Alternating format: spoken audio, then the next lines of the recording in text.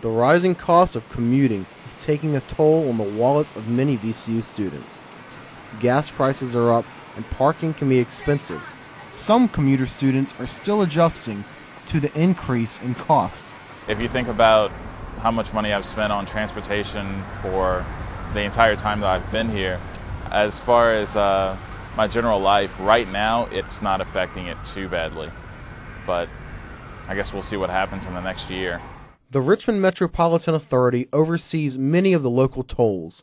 They recently announced a toll rate increase of 20 cents for the Downtown Expressway and Powhite Parkway. When this increase takes effect in September, it will cost 70 cents for a two-axle vehicle to pass through a toll.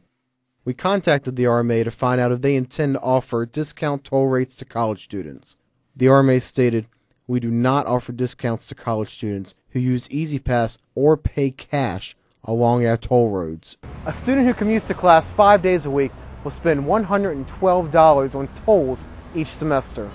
That's $32 more per semester than before the toll increase.